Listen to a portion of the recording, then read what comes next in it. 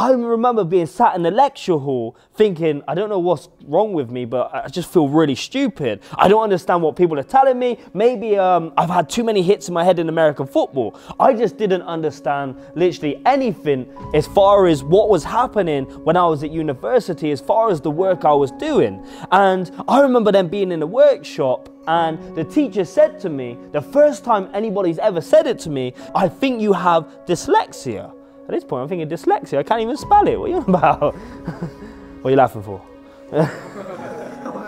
I was like, no, miss, I don't have dyslexia. You must be wrong. You know when you got a cough and a bad head, then you type your symptoms in on Google, and it basically gives you 24 hours to live? I basically did that with dyslexia. I still didn't understand it, so I dismissed it. The person who was testing me said, Cameron, you heavily dyslexic, and I also think you have ADD, so you might have to check up on that.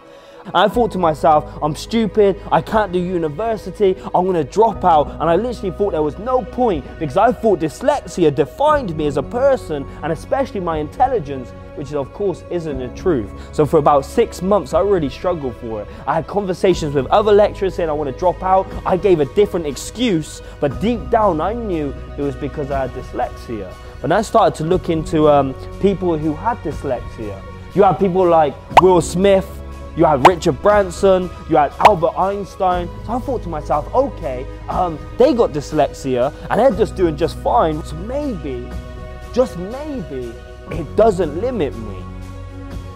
So I just started working hard a little bit. I just started to change my focus. And I asked you straight away, what was your #1 biggest challenge you got? And all I'm asking for now is potentially understand what you need to do, the plan and the direction you need to have in place to overcome, whether it's that big challenge or whether it's 2 or 3. And once you understand that it is actually possible, that you can get the grades you want, you can go and get the jobs you want, you can go to the places you want, then these things are actually possible. So the reason why I asked you to put that challenge down, that was for a reason. Now we need to start creating goals and a plan around it to overcome our biggest challenges so we can start moving forward.